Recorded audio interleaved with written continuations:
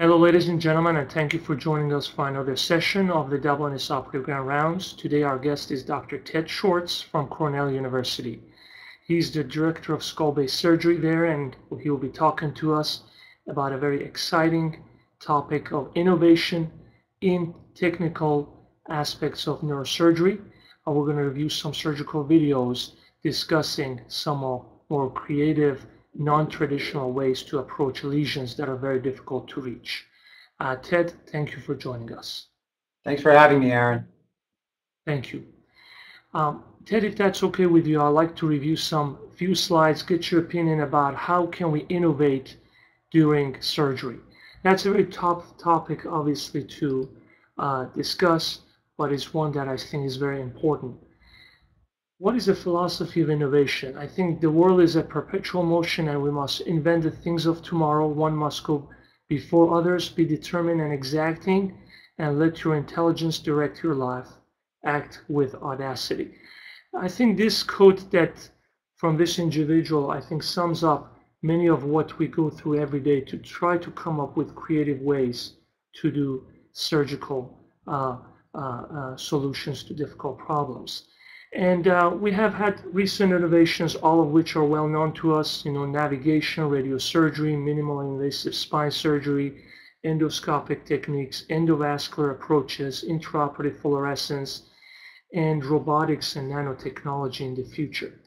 Well, when it comes to really doing a procedure you haven't done before, but you know it may help the patient, how do you cross the line of challenging the dogma, what you learned in surgery and residency before, and trying to make the leap of faith to do a new approach? Those are challenges we face every day.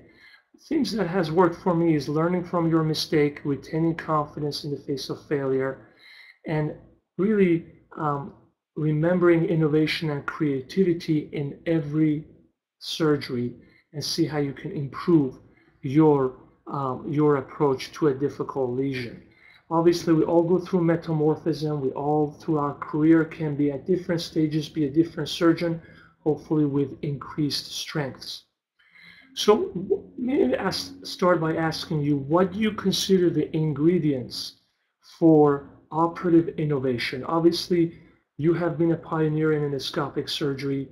When you started endoscopic surgery, there were no fellowships. So how do you make that transition of saying, you know what, I've never done this before, but I know it's the right thing to do. I'm going to go ahead and take the risk and do it? Yeah, it's a great question. And the way you phrased it is interesting because you said, I know it's the right thing to do. But I think at the time, I wasn't sure it was the right thing to do. And I think when you try something new, it's hard to know for sure whether it's the right thing to do because you really don't have enough experience doing it to know that. I was doing pituitary tumors and was frustrated with the way I was doing them and the way I had been taught to do them. I felt that using fluoroscopy, first of all, was not a great way to know exactly where you are. We do a lateral fluoroscopy, but it really wouldn't give me information in the other plane, and I sometimes didn't feel the confidence to know that I knew exactly where I was. I was trained to use a sublabial incision and put in a Hardy retractor, and I had a limited field of view, which is disorienting. And with limited fluoroscopy, it's not that hard to get lost. And so I was in the right spirit to try something new and try something different. Endoscopy made a lot of sense. Honestly, the first idea I had of doing it endoscopically came from talking to my chairman. So, Phil Steig at the time said to me, people are starting to do these endoscopically. Maybe you should think about doing that. And I give him a lot of credit for that and for having someone who had more global, wisdom to see what was going on in the field and try to sort of push me in that direction to build his department. And I took, the other key thing was finding a collaborator, and I think we learn an incredible amount from other people, and you have to be open to constantly learning throughout your training. Don't feel like you graduated from your residency training and the neurosurgery book has been written and it's formed and it's done.